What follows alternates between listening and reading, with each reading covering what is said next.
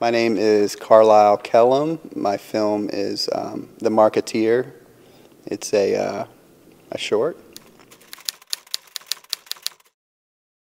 Well, I started as a commercial photographer and did that for a while and started kind of dabbling with video.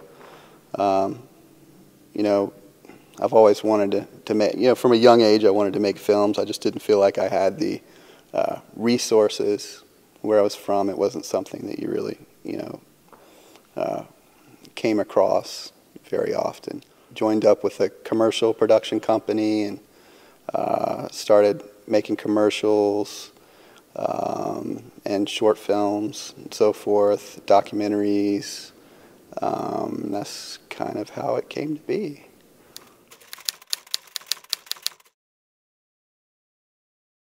I would say two characters are sitting in a diner and they're discussing, I guess you could say, everyday life or philosophical type things while a stranger looks on and watches them. And one of the characters, her name is June in the story, has some kind of strange reaction to the character that's looking on, and that's pretty much all I can tell from there. I don't know. Yeah, it's a hard one to kind of sum up that way.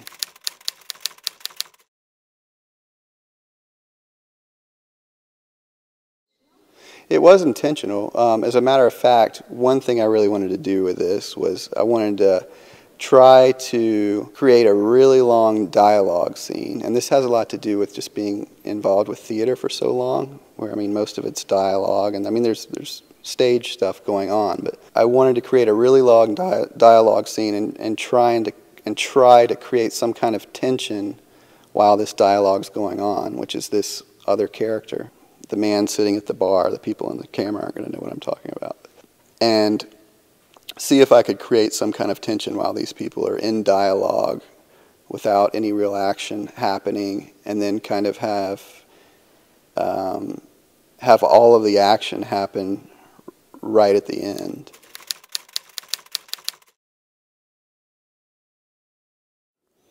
Whenever I talk about this, I start to feel kind of pretentious almost, because some of the ideas that I had in my mind seem kind of strange or pretentious. For instance, I really wanted to put a lot of elements in the film that are kind of doing what the theme of the film is. For instance, I'll put Foley sounds and so forth in, like a phone ringing or a car driving by or something that kind of markets what's going on, or there's a red car that drives by at one point, right? I mean, these are very common filmmaking techniques, but I really wanted to kind of do in the film what one of the characters is being accused of doing.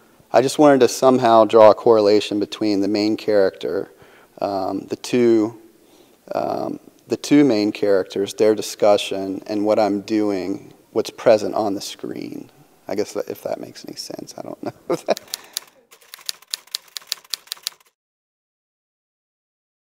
Yeah, I mean, I'm inspired by everything I see, and then when I go out and do something, I'm sure those influences are coming out, and I don't necessarily know where they're coming from. I mean, sometimes I'll think of, I want to do this in the style of so-and-so, but not with this one. I didn't really think of that. I didn't really think about doing it in the style of anything. It was kind of an organic process. Of course, low budget, we had the location, these other things, and I kind of just created as I went along and just kind of set things up as I went along and lit things as I went along and didn't really think too much about it beforehand.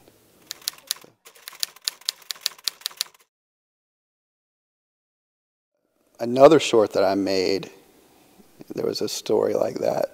Well, I was making a short, and this is more like what you were talking about before, but a funny story, a short that I was making maybe 5 or 6 years ago. There was a scene, we were shooting under a railroad bridge in kind of a downtown area, and there was a scene where, and we had the permission of the film commission and so forth, but we didn't have anybody blocking off roads. We had one guy standing with a sign. The guy put his sign down and went to like smoke a cigarette or something like that, and the scene was a man, an older man, maybe 60, running across a road, and a Hispanic male chasing him with a gun. Of course it was a fake gun. And he shoots him, and there's a squib, and the fake blood comes out and so forth. And a car of teenagers drove up as this action was happening. And I mean, obviously, they couldn't see us because we were hidden behind the railway bridge. And I guess, obviously, they thought it was real. And I mean, the car spun around and was gone, and you heard screaming, and it was gone within seconds. And then we all just kind of stood under the bridge and waited for the police to show up because we knew they would, and they did. And they were like, one of them said, yeah, we got a call that a Hispanic male was chasing a white male with a gun under a bridge over. And we were like, yeah, we're just shooting a movie. And I guess they knew that. They knew that that was a good possibility because the film commission had probably contacted them, because they didn't seem particularly, you know, they didn't come with guns raised or anything. But I still think about that sometimes, that those teenagers still think that they saw someone shot under that bridge over. Well, this is the first one we wanted because it was made in North Carolina. It was made in Charlotte. I live in Atlanta. I lived in Charlotte, though, before Atlanta. And I made it there with a bunch of actors that I know from the theater community. I used to be really involved in the theater community.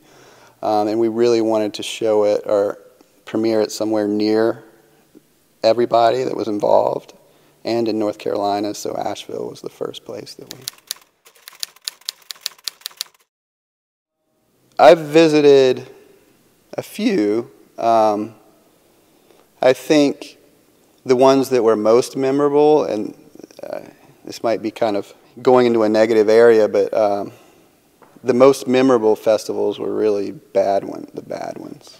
There's just something about a bad festival, you know, when other people's work's being shown and they don't get that right, you know, and people put a lot of time into a project and they get there to the festival and, you know, something goes wrong with the projection, or things don't turn out the way they're supposed to, or films aren't shown. I think the emotion attached to that is really strong. Festivals that I've attended, I mean, they were fun and interesting, but nothing that stood out to me as much as the negative experience at some of the other. Not to say that my opinion of film festivals is negative. It's enjoyable to see your work in front of other people and to meet other filmmakers. But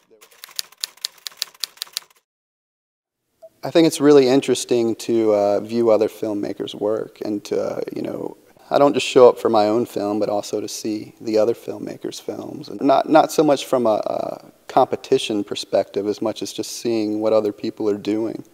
And, you know, just doing that in an environment where you're surrounded by your peers, people that are working on the same type of thing that, you know, you are, is really interesting. And it also helps in developing my own material because, you know, I make films for myself first, but also for an audience, and to see how audiences react to things, to other people's work, helps me when I'm developing my own. And I'm not saying that just, you know, so I can go out and cater to somebody particularly, but it helps when I'm trying to figure out a problem of my own when writing something.